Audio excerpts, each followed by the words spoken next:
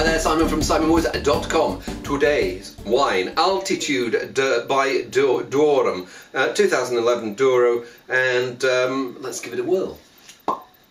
And the Douro is it's probably the most consistent wine region in Portugal. There may be some wines from other parts of Portugal. I'm a big fan of Great Dow wines, but the Douro is consistent. And you stick your nose in here. This is a project that was set up about, I don't know, 7 or 8 years ago, I think 2007, and their basic wine, one called Tons de Duorum, first release was a bit angular, and then it got better and better, and here a step up.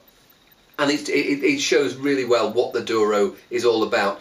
So there's juiciness and ripeness of fruit. There is this, there's a headiness about the wine. It smells like a bit like a winery at vintage time. So you're getting those that aroma of fresh berries, and there's a crunchy black currant character in there. But at the same time, you're getting this coolness of earthy terroir. They really do speak of a place. It smells really good. Better tasty, haven't I? And the flavours are rounded. There's a chocolatey element in there. I think that's probably slightly oak related.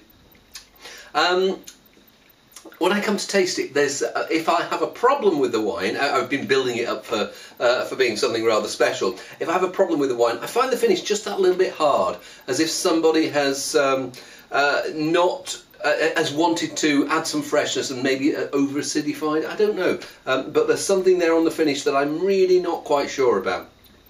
Love the flavours, not sure about that finish. So yes, I started off thinking I was going to love this wine, and I would still spend a considerable time with it, but maybe it's not a long-term life partner. Hey, see you soon.